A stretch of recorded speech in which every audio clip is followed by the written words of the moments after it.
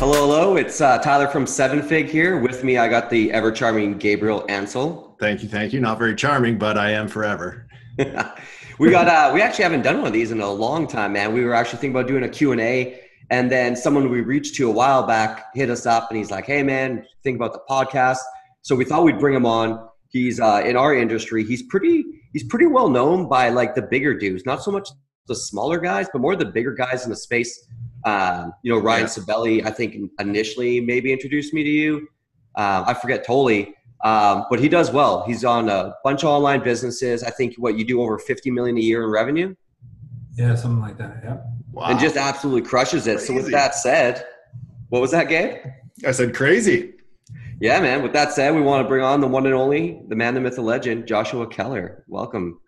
Well, I want to thank you guys for having me on, for sure. No problem, man. Absolutely.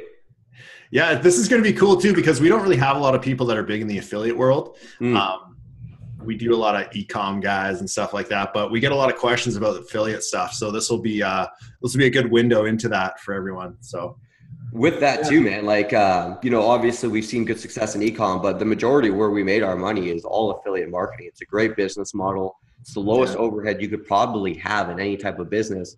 And with the upside potential that's out there, it's like, people get so over-focused on e-com, but affiliate marketing is a great business, as I'm sure Josh is kind of going to go into. Yeah. Yeah, it was interesting. I went to Barcelona a couple of weeks ago to that Affiliate World conference, and every single person was only talking about e-com and only talking about Facebook, which I thought was really interesting.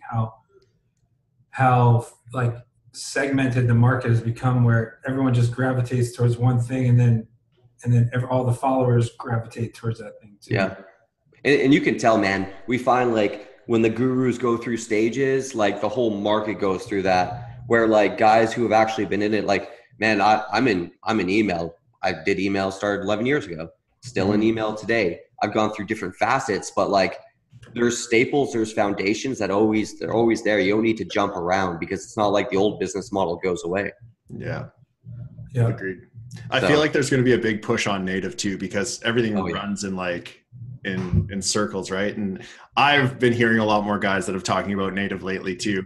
And I don't know much about native, but it made me want to get into it and test it a little bit more just so I understand it more so. But I bet you that'll be the next big push, or YouTube videos. That's also another thing that I can see coming. And obviously we all know I called WhatsApp, so nobody cares about WhatsApp, bro. But it seems like most people are sleeping on native, and they have a natural curiosity towards it, but they don't know how to get started, or they heard maybe a horror story, or they tried and they lost $1,000 and then just went, oh, native doesn't work. But yeah, from the affiliate world, I mean, the things that most people were talking about in an affiliate summit too, as well, was Facebook, e-commerce, SMS, first party, and push notifications more than anything. Yeah, I've heard a lot about push. Yeah. We were just in New York for ASE, and a few guys were talking a lot about push and how there's so much value in that list. Yeah. Well, it's kind of just, and we've done a little bit, but not too much on it. It's really smart for the people who are generating their own traffic, because it just becomes another source to market them and retarget towards them. We're almost next to nothing. So then you have your email, you have your SMS, and you have your push, and kind of triangulating them between them. Just beating them up on all angles. Give me your money.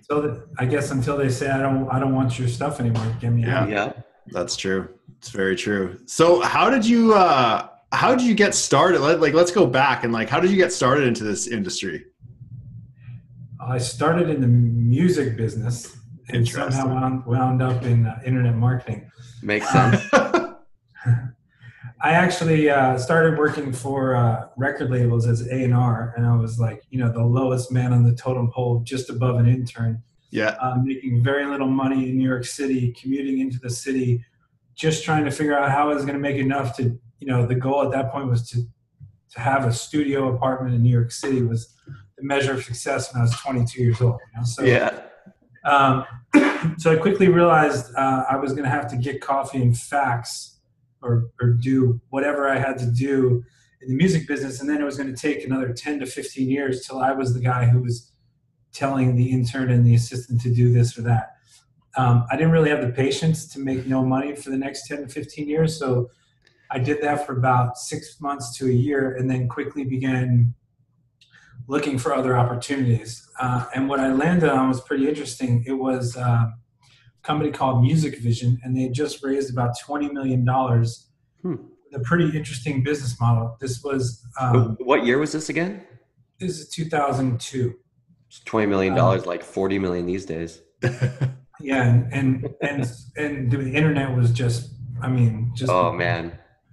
So their premise was to go out and secure deals with this money, basically with NSYNC and Backstreet Boys and Britney Spears and all the basically huge national brands that were doing these national tours. And they secured the rights to have meet and greets before the shows. So they would basically advertise online as a free contest to sign up to win a chance to meet these people. Then they would collect their email and all their information. And then they had a sales team that would then sell to advertisers on a CPM to market to those lists. So it was my first introduction to not only the internet, but how to market on the internet. And so it was a great idea. It was poorly executed, and they spent through all the money and then basically went bankrupt. Damn. But so that was another great lesson. But I had actually left for the complete demise, and where I went to was actually a company called Synergy 6 that was the second company ever to do co-registration forms. So they had a site called American Giveaways, where are they still around now or no? No, they unfortunately brokered out their offer to a bunch of other affiliate networks, who then brokered out their offer to a bunch of shady people, and then got wrapped up in brokering their offers to shady people situations. Damn. Internet marketers ruin everything. Yeah. Yeah, well, the wrong ones, right? Yes.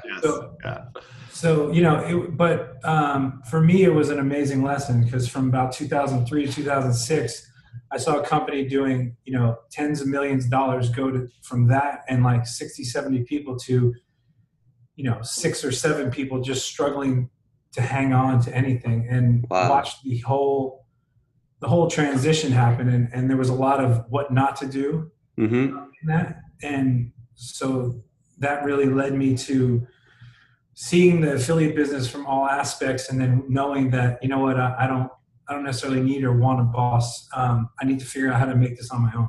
Yeah. Yeah. What would you say were some of the, because I always believe like knowing what not to do sometimes is more important than knowing what to do. What were some of the big takeaways from knowing like what not to do?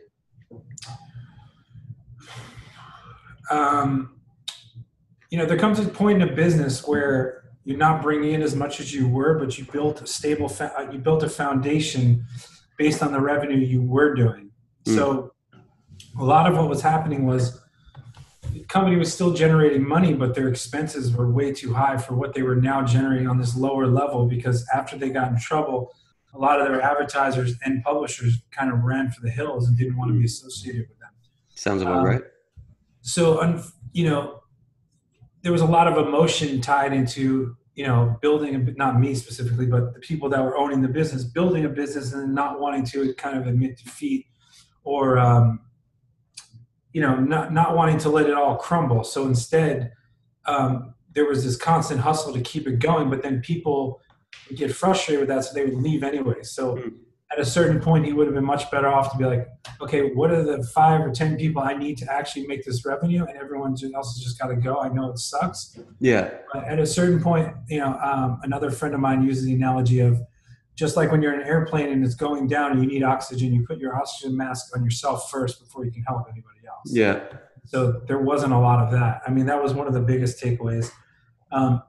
It's just continuing to just do it for the sake of doing it instead of being the good business that you need at that time. Like, and businesses, like one thing I'm sure like we all kind of know is businesses go through seasons. There's ups and downs, all of a sudden the market you're in kind of falls away, but then 3 years later it comes back.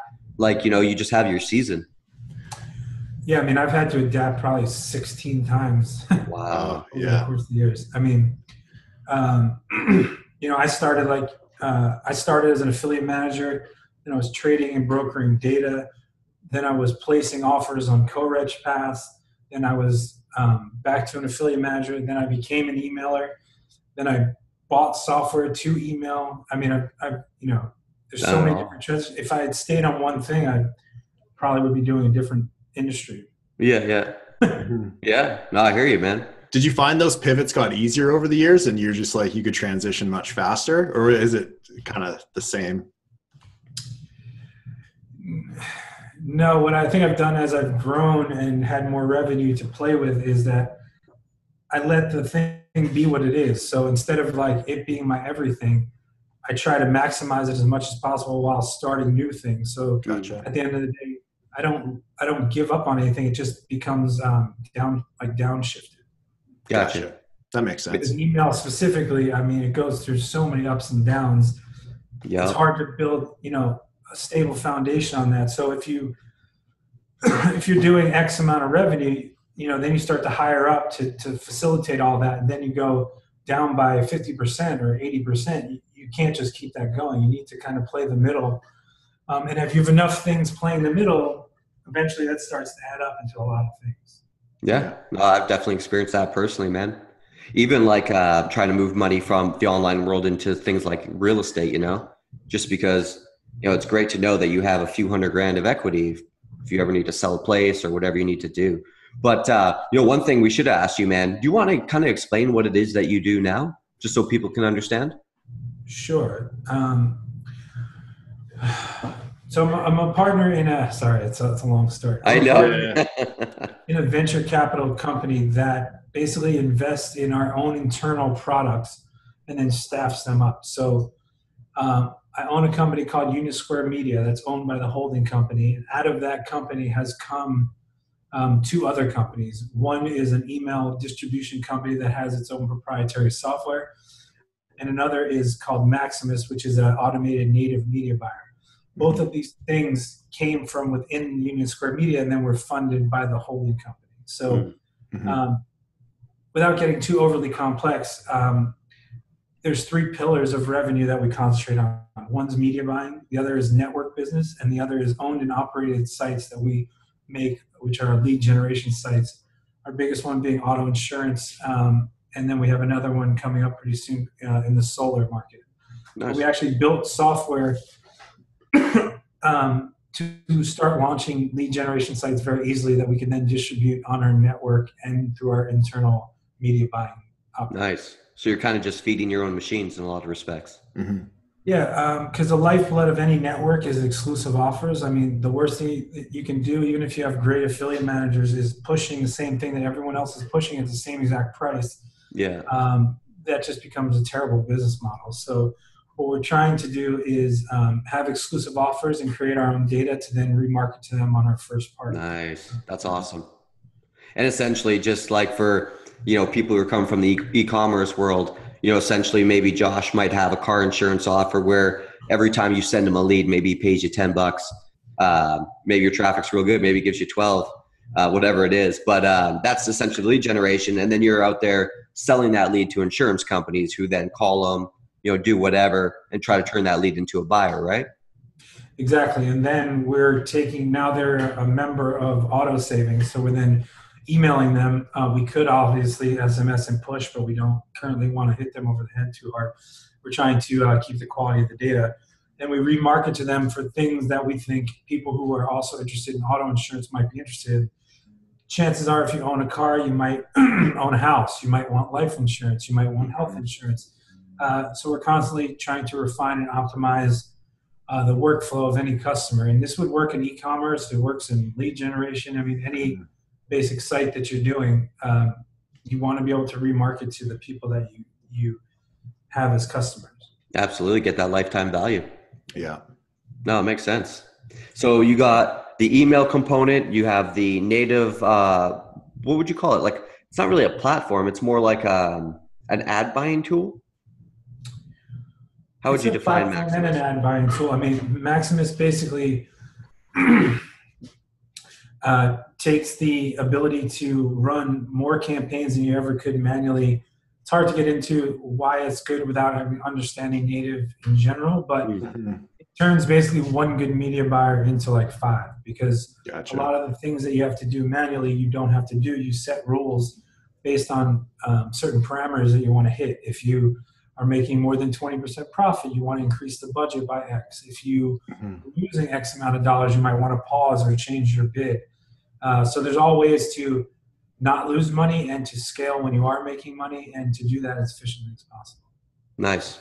That's cool. So then you have the email, you have Maximus, and then you have the affiliate network, which I imagine is kind of like a bulk of everything. No. So within Union Square Media, we actually have a media buying team that I built up using Maximus. So oh, nice. Union Square Media is actually the biggest client of Maximus. So we have a 10-person media buying team that focuses about 80% of our revenue on native. So that's where the majority of the revenue comes. And then second would be the network.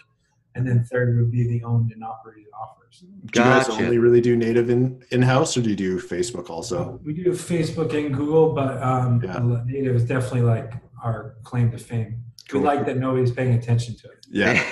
Until this interview gets out, right?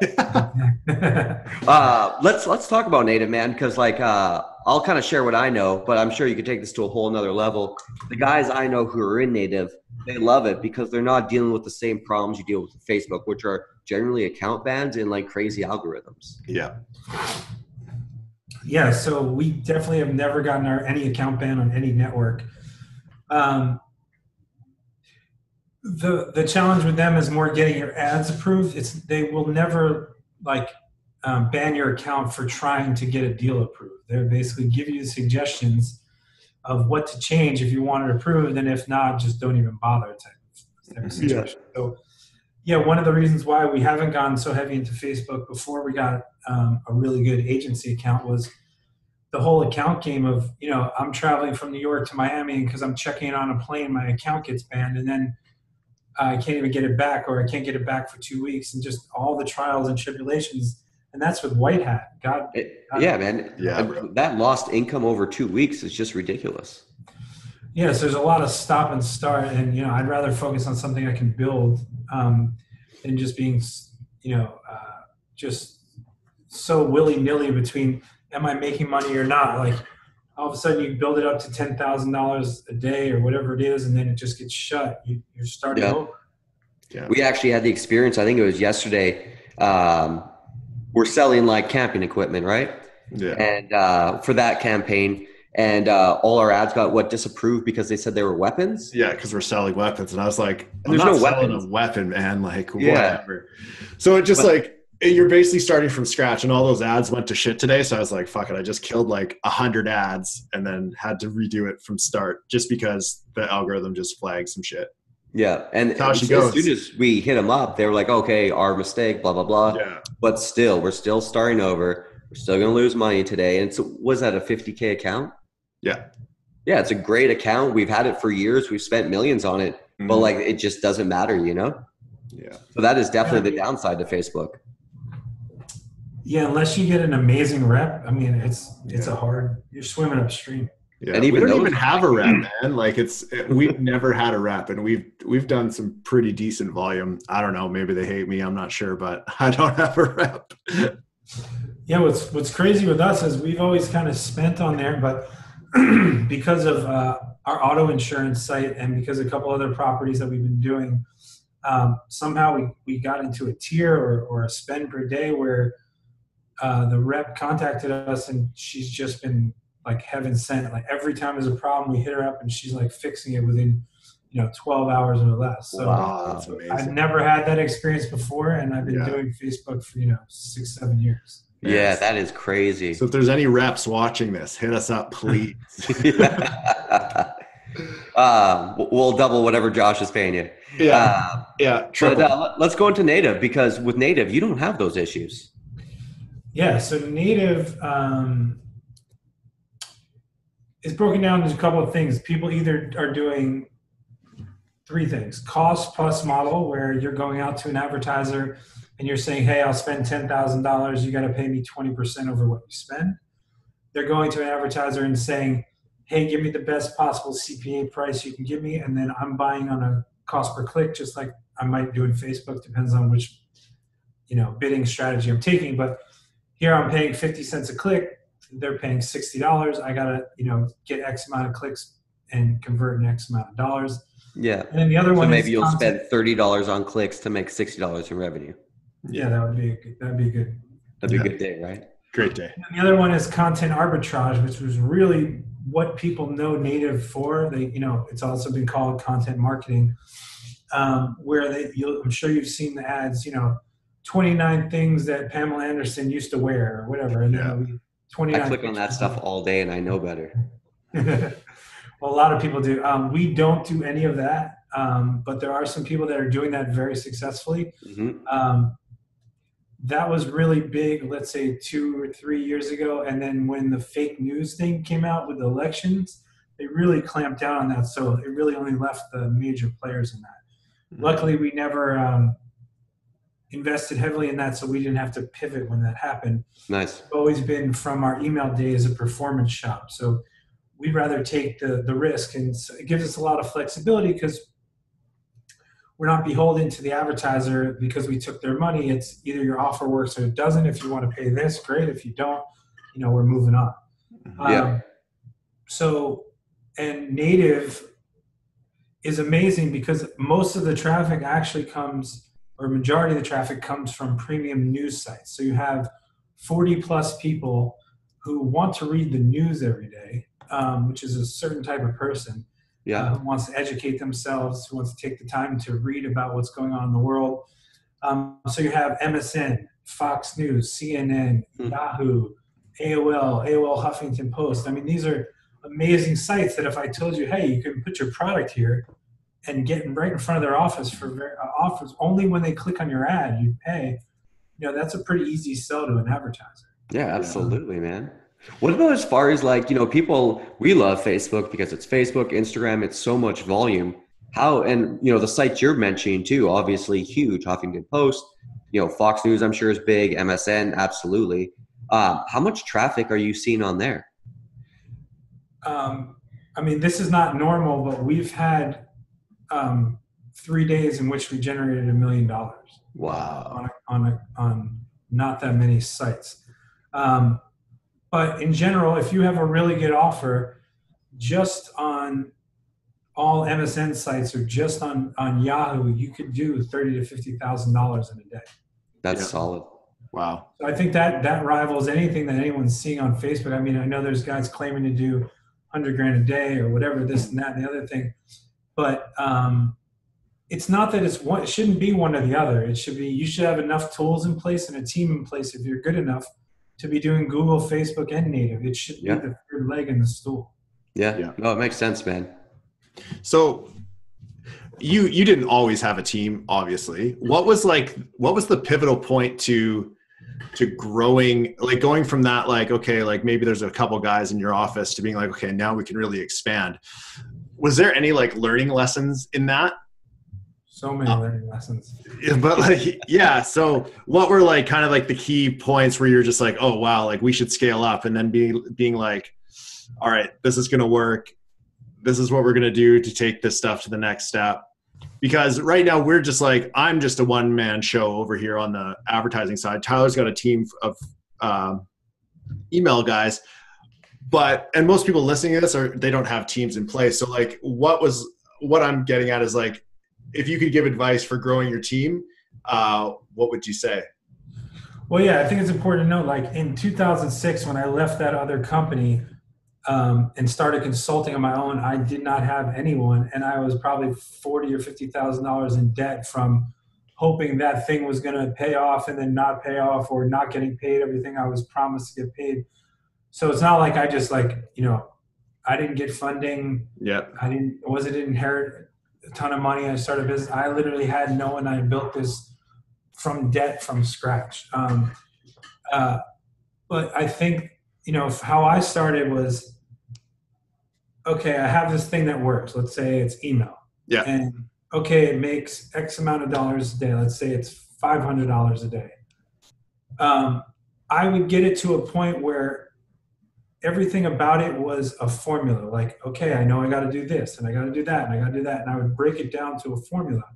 And then I would say to myself, well, could I get somebody else and could I teach them, and maybe they'll be 60, 70, or 80% as good as I will be, but then it'll free up 40 hours of my time and only cost me X. So let's say it's making $500 a day at a month. So that means it's $15,000 total, right? So, and now I got to bring on a new guy, and let's say a brand new person who's just out of college, but he's really smart, is going to be anywhere from $3,000 to $5,000. So let's say it's $3,000 because you're not a city.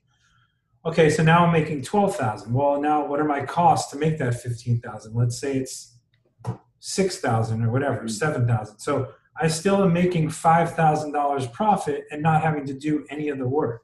Yeah. At that point, I could then look at, okay, maybe I can get 5 more of these guys doing it and scale it up that way. Maybe this will only ever be $500 a day, but I don't have to do the work now, and I can find the next thing that's going to make $500 a day. Yeah. So I still do this today. Like right now, I'm in the process of doing something. I have almost 100 people, and every single time I've started something new, I've done every single job it takes to make that money. So I understand all that it takes, so then I can then retrofit it to other people. I can't, the last thing I'm going to do is, okay, let's say there's push and go find a guy who does push, pay him a ton of money, and then not even know if he's doing a good job or what it takes to do a good job. But I think the most important lesson I learned was do every single job yourself only until the point that you learn it and then can teach it to someone else. And then if you can have somebody else do it, have somebody else do it. There's some jobs that just you will not be able to have somebody else do because you happen to be particularly good because of your life experiences and they don't have those. Yeah. There'll be some measurable percentage as good. So like I said, if you can get it up to 70, 80% as good, you're doing great.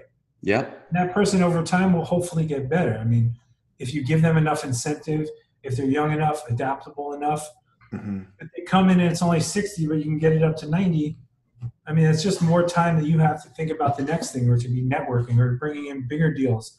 Or let's say you're doing mailing and it's $500 a day, but it's only because your data is not that good. Maybe you could be then using that time to go out and do new data or whatever else, or new ESP that you didn't try, but you can be testing ESPs while he's doing the production. So, you know what, man, I really like what you said about just getting your hands dirty, knowing how shit actually works. I was going to say, not just going and hiring someone else. Yeah. Because I agree with you, man. Unless you understand how things work, like how you don't know if someone's going to do a good job of it. And ideally, like the guy you bring in, if that's all he does, he should eventually get way better than you ever were. Exactly. That's all he's doing. Yeah. Yeah. Another thing that, like, doing it myself also has led me to building these tools like Maximus. Like I would have never been able to build that if I didn't know what the pain points were of being that person. Like I know better than anyone else how annoying native could be if you're doing it manually. And even if you're really good, you're only going to be doing certain things because you only have so much time in the day. I don't need myself to be pressing that mouse when it's the same decision every time. A computer could do that. Yeah. But had I not had to go through the annoying part of, oh my God, I'm out to dinner, and if I don't change this thing, I'm going to lose $2,000 by the time I get home at 4 a.m. or whatever. Makes a stressful dinner, man. Yeah. Yeah. Or if you're getting home at 4 a.m., that sounds like a long dinner too. Well, dinner turns into whatever else. But that's what happens in Miami. I want to go to dinner with Josh. Yeah. But no, so I've gone through every stage. You know, I've gone through being single, having a girlfriend, having a fiance, having a wife, having a kid. And so in each portion of your life, wherever you're doing, you're going to have things that you don't want to be distracted from just because you have to press a button that a computer could have pressed. Yeah, I agree. That's cool. It's the same thing with a workflow. Like a workflow is just an automated version of a mailer. Right? Yeah. We're actually building some tools right now internally on the mail side, just because I wouldn't say like I totally buy into everything Grant Cardone, but I like the methodology of like 10x, think 10x, and say if I have, one mailer managing 10 lists a day, be like, shit, what can I do to make them manage 100 lists a day? What would that actually have to look like? And from there, like we're building some tools that I'm personally excited about that I think can already automate 90% of the reporting we get them to do. That's amazing. Yeah. So I've combined like automation. I also, I have some amazing people actually overseas in India that are the most loyal, hardworking people, and they are like happy to do the tasks that normal Americans that I'm usually dealing with. Not that they're above it, but they're not psyched to do it. Whereas the people I have in India are like just thankful for the work. Yeah, yeah. We use a lot of Filipinos, man, and they're so grateful, so polite, and they will happily do anything, man. Like we're a strong believer in outsourcers for sure. Mm-hmm. I would say overall, we have more like people in the US and Canada versus, and that's for specific reasons, like just to be in touch with the culture over here. You know what I mean? Yeah. Because we used to have one Filipino mailer, and he would send emails to people talking about typhoons. Well, there wasn't any typhoons happening in America, and our spam complaints rose because of it. But for other stuff, I hear you're saying, man, do you stick strictly to India when you're hiring outsourcers? We have some people in the Ukraine, like a higher level tech people. Nice. India, they're more offer builders, reporters. Maybe there's some mailing aspects to it. It's they tend to be hardworking people that we have doing repetitive tasks that need to be detail oriented and a lot of more structured. Yeah, and they're just very good at following a specific way of doing things and not deviating from those things. And that's really valuable in some positions and a weakness in others. Absolutely. No, that's cool. Yeah, we actually for what I'm kind of building now, they're Russian. I don't know exactly where they're located, but they've been phenomenal, man. I wake up every morning and something new has been built. It's great. Nice. That's awesome. It's and so are they providing documentation and all that stuff, or? Right now, I kind of give them the overall vision, the functionality I need, and then they'll build something, then they'll send it back and I'll play with it, maybe try to break it, see what would make it better, show it to the team, and then send them revisions. Nice. Ultimately, I want to own the code, but what do you mean with like documentation? Well, just we've had situations where you'd hire some it's almost like an interior designer. Like you hire an interior designer, and then the next interior designer comes in and be like, "This is all wrong. We got to change this." Right? So, but if you don't have proper documentation, usually the next person just wants to scrap everything. Versus if everything's laid out for the next guy, maybe they can adjust it instead of like scrapping, starting over. Yeah, that makes sense too, man. That way I'm not locked to these people long term. Which you will be. That's smart. Yeah, that's good. Thank you, man. That's a good tip. No problem. Learn from my lessons. Yeah, no doubt, right? My mistakes.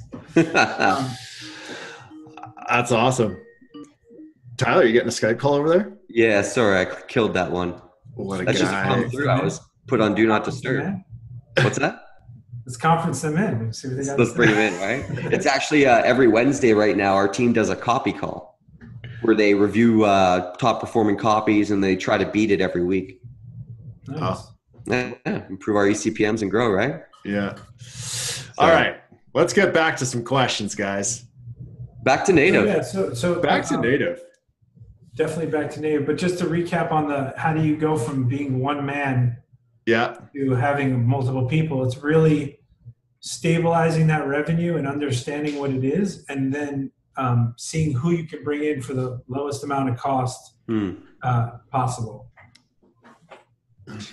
Sorry. I saw you bring your cat out of nowhere. Well, he was going to jump on the desk and it was going to make a big loud bang and stuff. So no, that makes sense too, man, because you really do need to stabilize your cash flow or it gets pretty wild, man. I was going to ask you, what was your best hire you think that you've ever made? I've actually had a lot of great people working for me, still working. I have some people that have been working for me for 9 years. Wow. So, to me, like the average American right now, I think in a job, I think the stats are they stay on average of 1.5 to 2 years. Really? So every time we have somebody like last more than 2 years, we're kind of like, we're doing something right? Because we're doing average. But I could not have done all that I'm doing without amazing people. It's just there's no way, impossible. Yeah. One of the biggest lessons I've had to learn is letting go, right? Like, because when you are an entrepreneur, especially when you start out by yourself, you always feel like you're going to do it better than anyone else. Yeah. And maybe you would if you were spending 100% of your time on that. But to your point earlier, if you're not, somebody who is could be better, and really learning that lesson and giving in. And at a certain point, you're just trying to keep everyone on track. But some of my best hires was, just key people that could take some of my plates off, because I constantly feel like I'm spinning plates, right? So the more plates you have, the less you're concentrating on any one thing. So I've had some great sales hires. I've had some great management hires, affiliate management hires, and especially with tech. I mean, my main tech person that I work with, his name is Sean, just to have somebody that I can trust and have shorthand with, and to be able to say, okay, this is what I want to do. Now you basically take it and translate it to how other people, tech people, can understand it, instead of me having to take that load on. That's so valuable, man. Yeah. Because there definitely is like tech talk, Oh yeah. And what's great is he's been here probably more than 5 years, and he started out at the lowest level of tech, where he was actually part-time. And just through the years, he worked hard and persevered, and now he's running basically every single thing that has to do with tech across all those companies. And now he's putting people in place, just like I put him in place, where there's a support system for him, because again, he couldn't do everything either. So it's a challenge to find the right people, and I've definitely gone through way more people than I've kept. Yeah. And it's kind of like mining for gold, Yeah. Yeah. That's super cool, man. It's cool too to if he came in initially part-time, like you're kind of mentoring him on what it takes to put those people in place. Mm-hmm. Yeah, and also teaching him how I look at things. So, because I don't necessarily want a tech person to just look at it from a tech perspective. You need to do the balance between what's good for the business and how a tech person would do things in an ideal world. Because a lot of times, they don't want to change quickly. They want to focus on a task and finish a task and then move on to the next task, which is a completely normal want and need in any job, right? You want to feel like I'm actually accomplishing something. You told me to do this and I did this. A lot of times halfway in between, it's like, yes, I know I told you to do this, but now we have to do this because this is going to impact the business way more than that. And kind of going through those trials and tribulations and getting used to that flow is something that's learned. There's so much pivoting in this industry too. It's like 1 week you can be working on something, the next it's like, nope, drop that onto the next thing. Yeah. Never ending. It's like, what's the point of keep working on something is not going to work anymore? Yeah, there is none at all. What about as far as letting go of people? Do you ever find that challenging at all? Yeah, it's tough. I mean, the toughest one is when they're not that good at their job, but they're really nice people in general, and they're trying really hard. Yeah. Some of the toughest to let go. But I've seen the gamut. I mean, some people I've given way more chances than I have other people, just because I saw something there and then improved that right. I generally think that I probably give people more chances than I should. Mm-hmm. And I say that sometimes it's worked out amazing and sometimes it's like beating a dead horse. But dude, man, I have the same thing. It's hard because you're basically affecting that person's family, their life. Yeah, their entire family. Everything. Yeah. I was actually reading Warren Buffett was saying the same thing. He's like, a lot of times I feel like I would have cut people earlier, but he's like, sometimes giving people the chance was the best thing I could have done. Yeah. Yeah, I actually, I had a guy just recently, literally last month, after a year of kind of struggling with his buying, he had a bunch of ancillary skills, like he's good at video editing, good at creative, all these other things that weren't directly attributed to revenue, but his actual media buying, what I hired him for, we just could not find something to work. For whatever reason we ever tried. And then last month, we just cracked the egg, and all the money I had lost from the past year, we made up in 1 month. Wow. And if I had never stuck it out, never would have gotten there. And it actually happened with another guy 6 months ago. It took 6 months for him to turn around. And it was more about, in that particular case, learning what somebody can handle, right? So a lot of times somebody comes in from interviews like, I can do this, that, and the other thing. You're like, okay, here, let's see you do it. And then they struggle. Whereas I look at myself as like a coach on a basketball team. I can't have the center playing point guard. I have to put people in the position to be the most successful they can. Yeah. Mm-hmm. So a lot of times it's my fault. It's just as much as it's them not doing a good job of like, even though you said you could do this, I know you can't do it because I'm seeing you not be able to do it. So I need to give it you to put you in a place where you can be successful. And that more than anything has helped me is turn around people. That's a good takeaway, man. That's cool. You know, it's cool. A lot of people we talk to, I can't even think off the top of my head, man. But you're definitely one of the bigger, like, you know, the bigger teams we've talked to before. Mm-hmm. Joel was probably. Joel was big too, yeah. Yeah, he had a big team. Joel was an interesting one, man. He said his best year he did 100 million in revenue. Actually, was a lost 2 million at the end of the year. He said the money was coming so fast he thought he was good, but when he looked at the books, he's like, I'm still kind of feeling that one, you know. But it's cool to hear from someone with such a bigger business, like kind of talk about it, what they go through and how they even look at things. Mm-hmm. Yeah. And so wait, from that guy, did he have like an accounting team or he was just doing all the books himself? I'm not even sure. Yeah. That'd be interesting to know, right? Was it like is he a bad accounting person or did he not think he needed one and just got caught turning around? I think he said he was more focused on just hitting that number, right? Yeah, something like that. Yeah. He was just so focused and money was flying in. He thought he was good, you know? Do you get monthly P&Ls and stuff like that? Oh, yeah.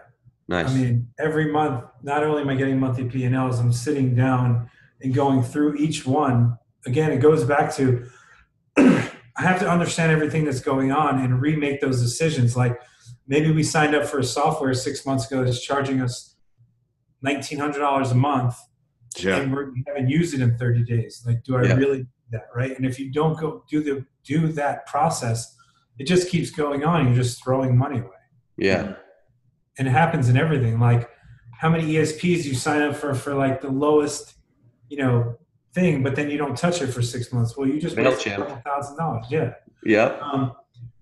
So, you know, doing that discipline, I think is invaluable for me. I also go over every single person's commission every month.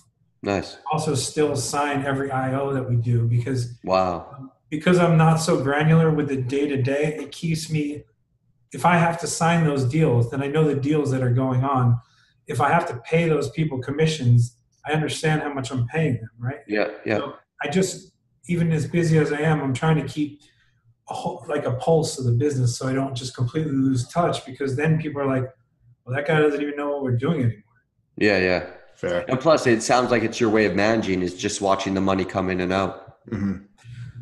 Because at the end of the day, I mean, we could, you know, it's kind of why we're doing it, right? So absolutely. Pay attention to the most. And in our industry, man, like especially with buying, like on email, we have each one of our mailers post their revenue yesterday. And I got a feel for each mailer. I know what they're sending. I know how much revenue they should do. So if they're higher, I want to know how come, what they did, so we can duplicate that. If they're lower, I want to fix whatever's broken. Exactly. Yeah, but it's, you know, that's email where we're not, you know, you can make a 40x return on email. You're paying for an ESP. Where with your stuff, where you're paying for traffic, probably like how much do you spend some days on traffic? $100,000 is not like a weird thing to spend. Yeah, so it's like it's very easy for that to get out of hand. Yeah. Yes, that's why Maximus is crucial. I mean, I couldn't really even build a team of that many people and not have something like that because I would have no way to manage what's going on. Yeah. Will Maximus work for someone who's kind of a beginner into native, or is it someone who understands it and then just really wants to scale and build out? It's a great question. There is definitely, it's definitely better for someone who's already doing it. Yeah. But if you're going to start native at all, there'd be no reason to not use it because it's going to be way easier than anything else. What it does is it combines the 5 biggest networks into one platform. So you basically can set up one campaign for all 5. Mm-hmm. If you were doing it the manual way, you'd have to literally learn each one of those systems, and they all have different tweaks. I kind of compare it to the difference of going from a PC to a Mac. Yeah. Both computers, but they work in completely different ways, and you have to get used to it. Oh, yeah. Access, you're just using that one format. So it takes out a bunch of the learning curve of native, but there's still a learning curve with anything. Mm-hmm. Yeah. The thing that I've found, the reason why people aren't successful is they're doing Facebook or they're doing email or they're doing Google, and that's their main thing. And then native is like number 9 on their things to do list every day. And you're spending 15 minutes a day or 30 minutes a day, you're never going to get anywhere with anything. If you start an email for 15 minutes a day, you're not going to be pretty good. It's like people aren't willing to like say, you know what, I believe in this. I'm going to do this. I'm going to make it work. Yeah. So, I mean, that's the biggest challenge. This just makes, it's just a better tool. It's, you know, it's the difference between, you know, if you were to, anything that's, you know, between manual and automated, you're going to have an easier time with. Well, I like the idea too, man, where it's like you can use one platform to manage 5 other platforms at once. Because you can't, there's no such thing that will let you, that I'm aware of anyways, that lets you manage your Facebook and your Google and your YouTube ads in one place. Like that doesn't exist. But this is kind of sounds like something that will do something like that. Yeah. Yeah. And part of like how Maximus in the future will look is we're going to integrate all of those other types of traffic into Oh, that. nice. But for now, we see native as the biggest opportunity for us personally, and also the thing that's the most fragmented. So obviously Facebook has their own optimized pixel situation that's really good, and Google does too. The native stuff doesn't have anything like that. Yeah. Interesting. That's cool. That's cool. Do you have a lot of users on that right now, or is it? So we just launched at the beginning of this year. There's about 25 paid users. So it's starting to grow. I mean, I've had to build a whole new company from the ground up. And, it's basically a SaaS company, which is. I was going to say, you're in SaaS now, my friend. Yeah. So I've had to build, you know, a separate tech team, a customer support team, a sales team, all from scratch.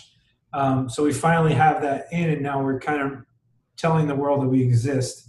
Our main priority was, you know, keeping our internal buys growing, and we've grown exponentially. I mean, I always had maybe 1 or 2 buyers before I had this, and now, like I said, we have 10, and we're trying to hire as rapidly as humanly possible. And it's just because now you have the leverage. Yeah. I have well, not only do I have the leverage, I can give you, even if you're on your own, you have a chance to probably make more money with me than you do on your own, because you can scale so much faster and work so much less. If you're on your own, you're working nights and weekends, or you're turning it off. You're not making money, right? So, and also just to be able to manage that many people. Yeah. What I think is really cool about it too is it's a software you built for yourself. So you're not just a software company that's trying to sell it. You're a software company built for yourself. So and I'm assuming you're always tweaking it based off what you guys are seeing in the marketplaces and what you're seeing in terms of tools that you could use and other people could use also. Yeah, I mean, that's really where the majority of the value is. I mean, the software wouldn't be any good if I didn't know what I was doing. And the reason I know what I'm doing is because I'm using it, right? Yeah. So, it's been amazing. It's like, even if Maximus didn't ever have one customer, there's so much value in it that it makes sense to keep doing. Well, how long did you guys have it internally before you made it available for other users? Probably about 6 to 12 months. Nice. Cool. And so we're super excited because next month we're actually launching an app, so you can actually manage the buys from the app. That's cool. Perfect. Yeah. Well, what made you want it? Because I know some guys, like, again, we're building tools, but you're not going to be able to buy it just because it's going to be more specific to my wants and needs. What made you want to go out there and actually make it like publicly available for other people to use? That's a great question. I didn't start out doing that at all. I actually was building it for an internal team. Yeah. It just became like, it's so ridiculous to do it the other way that I was like, there's no way I can't push this out here. There's other advertisers that I'll never be able to get, like a Harry's Razors or all these. They have big internal teams that are already buying tons of native. So I just said to myself, look, if I had 100 media buyers, I could cover all the verticals and I could cover all the networks and I could just grab all the money. But the chance that I'm able to find 100 media buyers in a relatively short amount of time is very unlikely. So how can I also essentially make money from the same thing twice, right? So, and not have to rely on that. So, would I have started it just to service other clients? I don't know. I mean, the justification really was internal, but if you were already buying native and then saw what this thing does, your jaw would be on the floor. And that's awesome. Mm-hmm. I just wanted to help other people be better at their buys while still trying to make money off it, because I wasn't going to make money off it because they weren't going to let me have those budgets. Yeah. That's cool, man. I like it. If someone's interested in Maximus, where could they get more information about it? You can just go to maximusdemo.com. Nice. You can actually schedule a live demo with one of the sales guys, and they'll walk you through the whole system. So we'll put a link below too in the description of this. That does sound cool. Yeah. I think too, man, one thing that's going to separate, like, I'd say in my opinion, the internet still has a lot of like the wild, wild west. There's still so much opportunity. It's ridiculous. More and more people are getting caught up every year. More and more countries, it's becoming more of like a standard thing. So it's just growing. But eventually, people are going to be whittled out. And I think the people that get pushed out are going to be people who don't leverage like automation and tools. And like, I think about some of the tools, like I know what I'm looking to make, or even what you mentioned. If you can have a tool replace 5 people, you've now also shrunk your overheads by 4. That's right. You're talking saving 20 grand, 240 grand a year. Mm-hmm. I'm sure before bonuses are even paid. Yeah, like imagine so much leverage. Imagine in your email business, if the guys didn't ever have to push any buttons and all they did all day was think about subject lines and content and all that creative, how much better their creative would be, how much more money you'd make by spending more time on that. Yeah. And that's also getting excited. That's also a different kind of hire too, right? Because someone that's like, you could hire a more creative person than someone who is more tech related for that position, and the software would handle the tech side of things. Totally. That's exactly where I'm going, and that's where I think it is going. Is it becomes about who can come up with the best angle, not who can push these buttons by analyzing this data the fastest. Yeah, totally. And we know, like I know I've seen media campaigns blow up. Just it's not a different product. It was just pushed in a different way. It was marketed in a different way, and now everybody wants it. Like honestly, man, and maybe this is not the greatest example, but like the freaking flashlight came out of nowhere. Yeah. And all of a sudden it went from, something you buy at Home Depot to like networks doing millions of dollars a month through a freaking flashlight. It's crazy. It wasn't new at all. No. Yeah. I mean, right now we're seeing that too with that cooling air thing. I don't know if you guys have mailed that or seen that, but yeah, we actually, we were looking at some like Facebook traffic on that. Yeah. It's going crazy right now. I mean, e-commerce is definitely here to stay. That's for sure. I mean, it seems to be what everyone is focusing on, whether it's drop ship or having their own brand. There's a big push for e-commerce right now. So question for you, because you mentioned, your affiliate summit world, everyone was talking about Facebook e-commerce. Do you think the play still is in e-commerce, or where are you kind of shifting? I'm more focused on evergreen lead generation that I know will never go away. Everyone's always going to need auto insurance. Mm-hmm. They're always going to need refi. They're going to. I think that solar is a huge vertical. It's only going to get bigger. I love e-commerce. My problem is my bandwidth. Like, in order for me to do that right, I'd want to go to China, have a strong partnership there. Have really high quality products, have a brand that people can believe in. I don't really want to get caught up in the testing 40 products a day from drop shippers, and then when you get the product, it's absolute garbage. Yeah. I would rather focus on these evergreens. I mean, like, if you look at EverQuote, they're about to do an IPO. They're an auto insurance company. They only do auto insurance mostly. They're other insurance. They're valued at $500 million. Jeez. Generation aggregator. That's all they have. It's like, because all they're doing is, like you said, they're finding a bunch of affiliates out there, paying them $10 a lead, and then just reselling those leads. Right, and or buying $500 million business. Oh wow. Yeah. That's crazy. And that's just auto insurance, right? There's all these others. I just met with a mortgage guy. He's a mortgage aggregator, and these guys are really good because they've been in the business for a long time. And they were actually mortgage brokers before they went into the mortgage lead business. Wow. They're doing $5-6 million a month. Jeez. So these are like things that everyone like kind of was like, oh, that's old. Yeah. These guys are doing serious money. on things that everyone's not looking at because they're all chasing that shiny, bright thing. Yeah. I like how you said it too, man. Look what's evergreen. Look what's not changing. Yeah. And I'm not mad at e-commerce. I see there's companies like GiddyUp and DFO that are doing an amazing job building really big businesses off of e-commerce and trying to do it the right way. Mm-hmm. I'm just not about that, kind of the guru getting into and then having people don't know what they're doing, do it. And then there's 4,000 people doing it. Yeah. They all fail. And then it's just not good for their business, right? There should be a little more thought. Mm-hmm. Sometimes I wonder if they were teaching something else that was more sustainable, would they have more success? Yeah. I also feel that Facebook and Shopify are going to put the hammer down on drop shipping because it's just not sustainable. And so many people are having bad experiences with it. A lot of people have slow ship times, but at the same time, some of the shadier people just aren't even sending shit to these customers, And I think that right there is going to be pivotal. And Facebook's really nah, fuck you guys. We're done. I don't even know if it's I wouldn't say, because there is, I think, some solid drop shipping that exists. I agree. But I think I hear you're saying kind of the gimmicky stuff, man, the stuff that kind of phases in out, and people do well in that. And some people make a great model of just constantly cycling through stuff. Yeah. Well, at the end of the day, what do you actually have that's a sellable asset?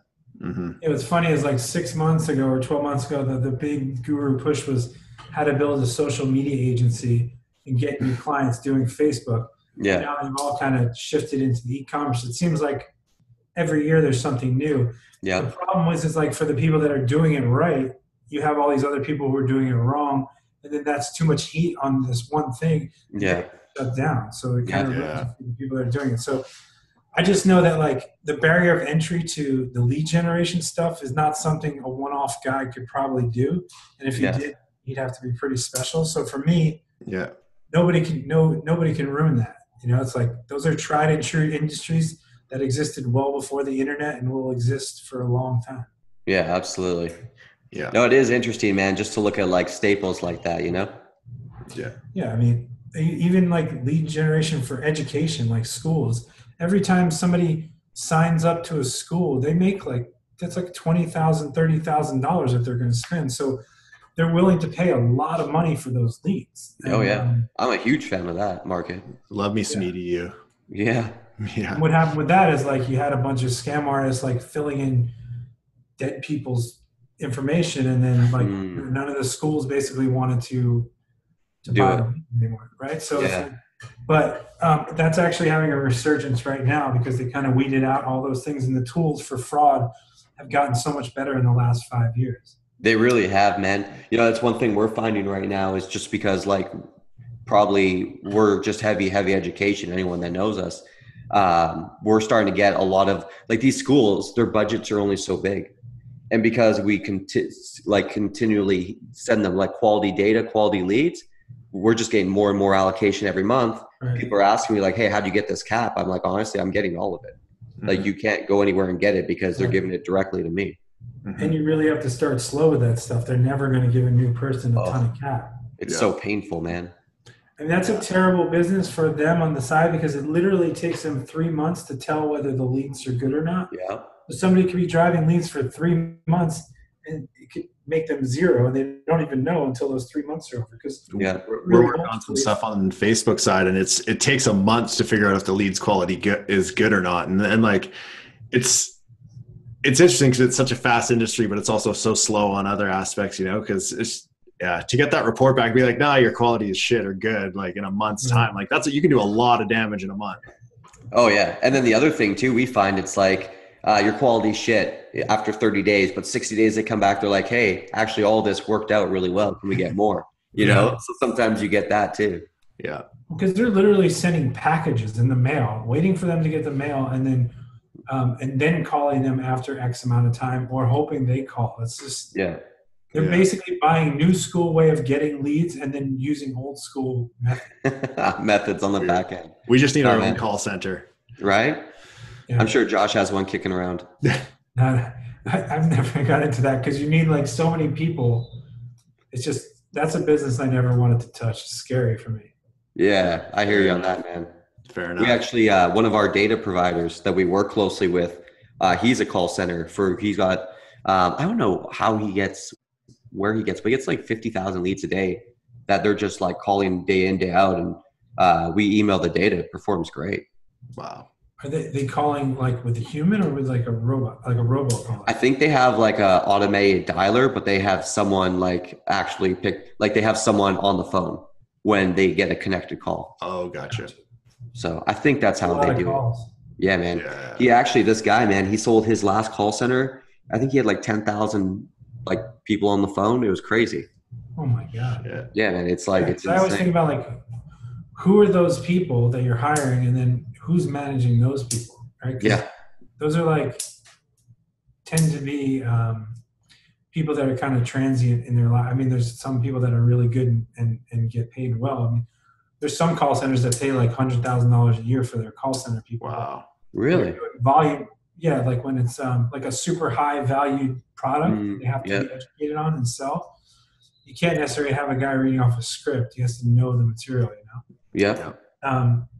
But yeah, just the thought of hiring, how many people I'd have to hire to then staff up 100 people in a call center and dealing with their schedules and all that stuff just always turned me off. But super impressive that somebody could build that. Yeah, absolutely, man. Absolutely is. Agreed. All right, let's see here. We're going to go off our good old questions here just to pivot the conversation.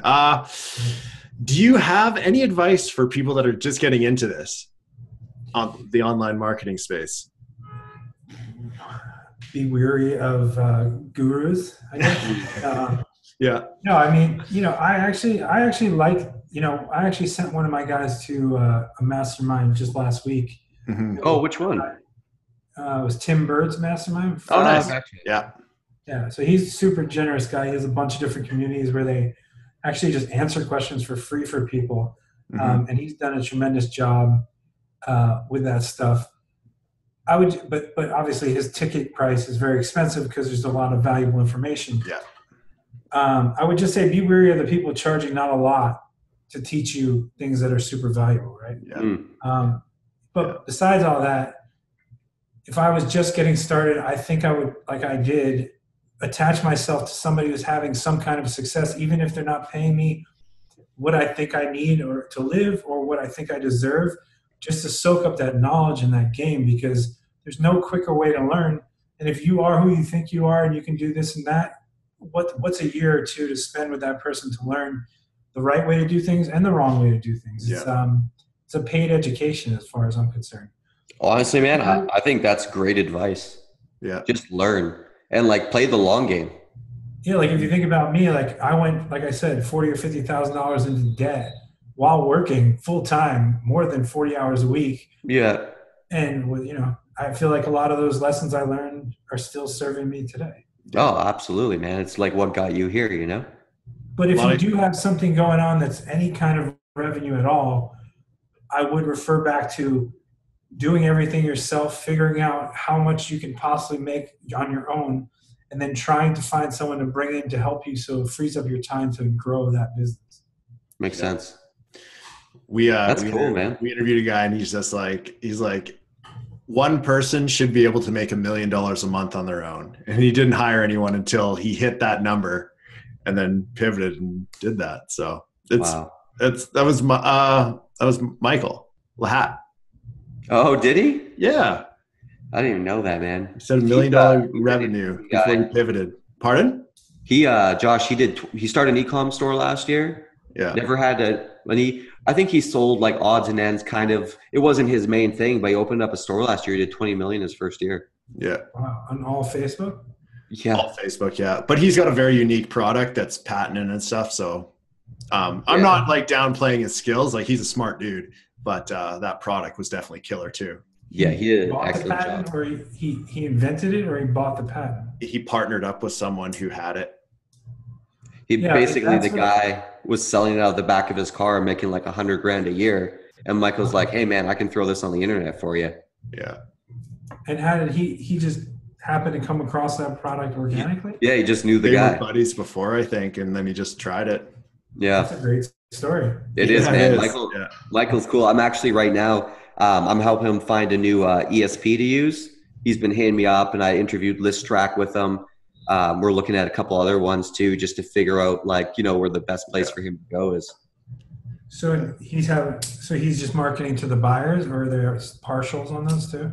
Yeah. So what we want to do is we're looking for something with a abandonment cart what I want him to have is a unique short code as opposed to a shared, where he can use that for all his abandonment carts. So it's kind of like transactional, you know, and then just great deliverability on the back end for his buyers list, you know, and his type of product too. It's a type of product like people buy month after month. Yeah. So it's like can you say what it is? No, I can't. Oh, really? Yeah. He doesn't want someone to copy it, or? He would probably let me tell you, but I wouldn't want to like blast it out just for everyone, you know, just out of respect for him. Okay. Well, let me know later because I'm dying to know. Yeah. No, he's got a great consumable product. Actually, everything he's always done has been on his own, has been on Facebook. He's got a girl that's helping him with Google and stuff now. But I honestly think like putting it on a proper network, man, would be a decent thing for him. Well, also, has he tried native? No. I don't think so. No. Yeah, I mean, Josh is like visually upset. I don't know. You know who else is going to be upset? Ryan, once he hears this. Yeah. Because he wants that. Yep. I'm sure. Small stuff. That's all good. Yeah. I got plenty of deals to work with. But, you know, just for him in general, like just trying native or partnering up with someone to do native, generally, if it works on Facebook, it's going to work on native. Really? Hey? I was going to ask you, man, is there ever products that don't translate well? Not from that. I mean, unless it's like, let's say something that's like super, super, super targeted and Facebook is working because of that targeting. Mm-hmm. That's really the only reason. But if somebody was like, here, why don't you run my offer? And then they showed me Facebook and how much they were doing, I would 100% try, versus if they came to me and said, here, try my offer. Like that would be enough of a qualifier to get me very interested. Interesting. Mm-hmm. We may actually, one thing me and Gabe started working on was a funnel for our e-commerce store, just so that we wanted to figure out like lifetime value, you know, like how much can we pull out of it and add in upsells and all that stuff. And so far it's a $30 product. Right now we're seeing an average order value of about $55. And we haven't added in any sort of like anything on the email end yet. Yeah. And we truly want to figure out what that number is, as well as push it up on the front end. Yeah, from what I've heard from other people is like generally with these products that are all in that similar price point, you got to be paying affiliates somewhere between $28 and $35, and your average cart value should be somewhere in the 70 to 90 range. So you're not that far off. Interesting. Yeah, we're not far off, man. Because you still got shipping, you got to buy the product. Yep. You got returns or whatever those are. You got merchants and processing. That was our first try too, which I'm pretty excited about. So I'm like, we've never really pivoted this way. So it's going to be cool to see what happens. Our kind of big thought is if we can take, because right now Gabe's done an excellent job with running on Facebook, but it's only been on Facebook. Ideally, if we could get some other people run in who are experts at, you know, Google, native, whatever on a CPA. So we're not really taking risk and they're seeing a good upside. Because I find like the best native guy, you're probably not going to be able to hire him. Right. Yeah. You know what I mean? Like he knows his worth. He wants to get paid a percentage. It's not like you're going to salary him, you know, for the most part. But anyways, what we want to do ideally is try to put together some sort of offer, be able to put on a network, maybe two, and then get more traffic streams rolling. And then we feel like we have a way more desirable like asset we can sell. Yeah. Yeah. So after this, I can kind of share with you like what you need your conversion rates to kind of look at your EPCs and generally what kind of flows seem to work, and you can just take a look at that. But yeah, dude, that would be amazing. But did you guys ever use a tool called VWO.com? We know of it. Yeah, I've used Visual Website Optimizer once. Yeah, we don't really use it with Shopify or anything though. It's amazing. I mean, I don't know how well it integrates with Shopify, but we've seen on pre-sale pages, 200-300% difference in click just based on testing different variations on that.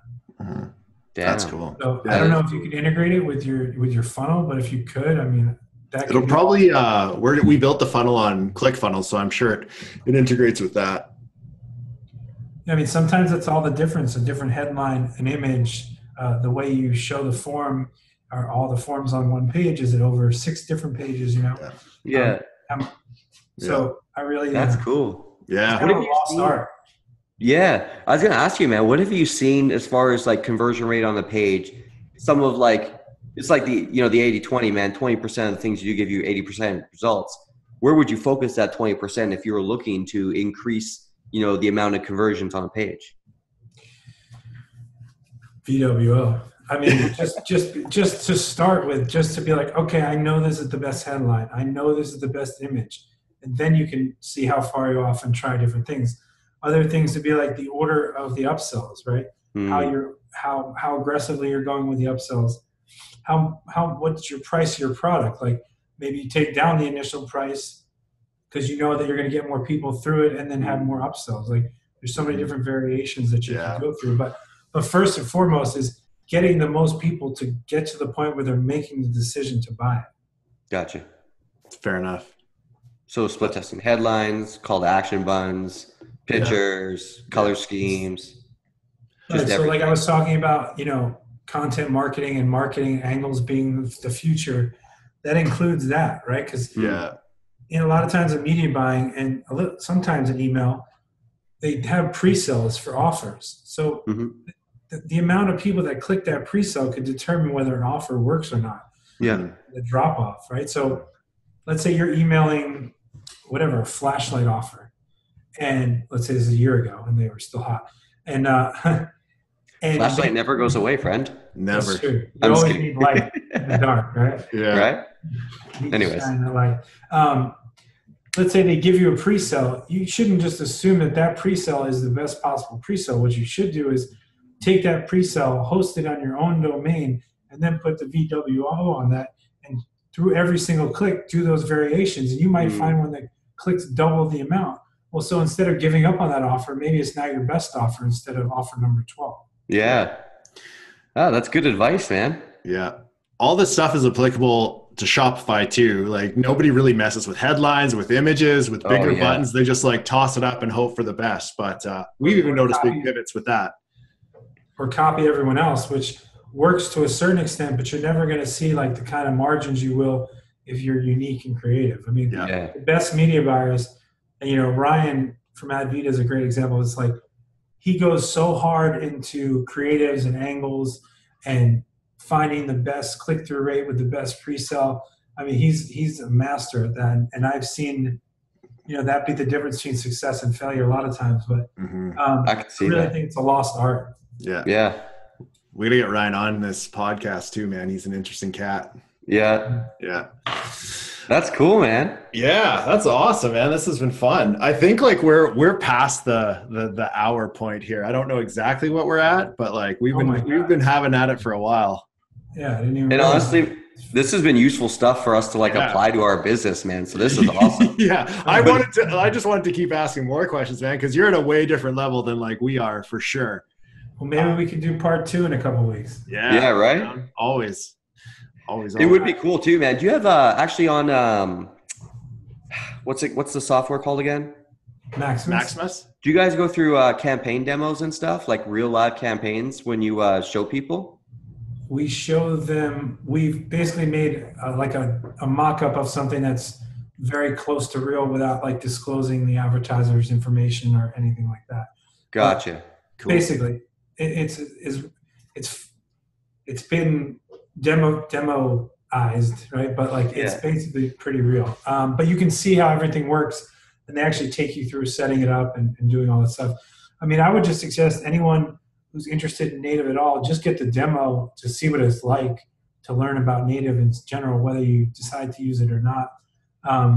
Maybe use it in a year from now, but you kind of know what it's like, and that sets you off into a different path. Yeah. Who would you say is like the ideal person to look at using native? Is it someone who's seen some success right now on Facebook? Is it like I imagine someone who's never has any experience, maybe this isn't the best thing for them, or maybe I'm wrong. It just depends on how hard and how dedicated they want to be. But in their case, it would probably be better to work for someone who did it, learn it, and then come use Maximus, right? But in general, it's built for advertisers that want to control their own traffic and not have to rely on affiliates. Based on affiliates that are already generating money in media buying, whether it's Facebook, Google, or native. So they understand the principles of I pay a click, I convert it into a CPA. And for agencies that are trying to build up their business and trying to build a media buy team. So maybe it's a guy who there's a sales guy and a media buying guy, and there are 2 or 5 people and they're trying to build up their agency. This is a really unique offering for them to go out to their advertisers and say, you know, we do native and we're great at native. You should give us our business, because nobody's really pitching that. Yeah. It's this thing that like everybody knows about it and they kind of want to try it, but they just don't know where to go or they don't know how to get started. So it's a great sell. You know what's interesting too, man, which you kind of laid out for me here. I assumed that there'd be the drop off between stuff that works on Facebook to native would be huge. I thought native would be more limited. But if you're saying you're seeing basically if it's working on Facebook, it has a very good shot, a very real shot of working on native. That opens up a lot more world, and it gets you around the issues of like the Facebook bans, or like you said, you travel and Facebook closes down your account. It's nice to have a place with consistency. It's a place that wants your money. Yeah, they love those products. And also the only caveat to that would be that I think that a plus 40 thing that would appeal to a plus 40 would have an even easier chance. So I think you can make anyone that's working, but if it actually appeals to 40 and up, it's like there's very little chance that it won't work. If it's wow, that's cool. That's super good to know. Makes you want to rush it. And like if I was doing Facebook and e-com and I wanted to diversify, I would be looking heavily into this, because just like I'm spinning a bunch of different plates, it's a good plate to spin. And having that as a backup, even if you're learning it in the background, you're only spending $100 a day for the next 3 months. I was going to ask you, what's a good little budget to start with? I would say, when we do a new campaign, we're generally testing about 2 to 3 times the CPA on any given site or creative. So, but it'll be $200 to $300 in a day. But over the lifetime, we're basically weeding out bad creatives. And if anything's spent more than 2 or 3 times the CPA and it's not working, we cut it off. Yeah. Gotcha. And would you take a working Facebook creative? Like, say for the guys, because I know there's a lot of people, we get all these Facebook questions, so I know we have a lot of people interested in Facebook. If someone's got a creative that's working on Facebook, is that the best place for them to start, or would you get them to make 3 or 4 variations and test them all? I would 100% start out with the best image. And then I would probably come up with 10 different headline variations, try to find the best 2 or 3 headline variations, and then try 10 different images with those variations. Gotcha. My understanding of native is you start broad and then you just keep cutting and cutting and cutting placements and images until you just have it dialed down. Is that correct? Sort of. So that's what the rep would basically. I'm no pro. Yeah. The rep would basically tell you that, because they obviously don't want you to just spend on the 50 good sites that they actually have. Yeah. 10,000 that they represent. But in general, it's much easier if you focus on the things that have the most volume and the highest quality, like an AOL or an MSN or a Yahoo. Gotcha. Then once you have profit and you have it working, use that profit to then try to find the other secret sites that you probably wouldn't find if you didn't have the budget. So you're not. Dude, that's great advice. Yeah. Yeah. Because a lot of people are not going to have, $5,000, $10,000, $15,000 just to lose to find the good sites and then make the money back. Yeah. So start with the simplest thing you can with the most amount of opportunity, and then build from that. Awesome. That's super cool. Good advice. Yeah. Cause you're right. Like a rep would be like, oh yeah, let's just run everything and cut it from there. Mm-hmm. It's better for them, and that's what they tell them to pitch anyway. So cool. Yeah. Damn. Well, thank you very much, Mr. Thanks, I appreciate it, man. That's fine, guys. Looks like when we go out, dinner's on me. At least at the first spot, right? Yeah. Are you going to Miami soon, Tyler? I was actually talking about going this weekend, but I'm not sure if it's going to happen. Yeah. Yeah. Well, let me know when you're coming down. I'll definitely. Definitely, man. We're gonna talk some email too. Yeah. All right. Later, brother. All right. Have a good one.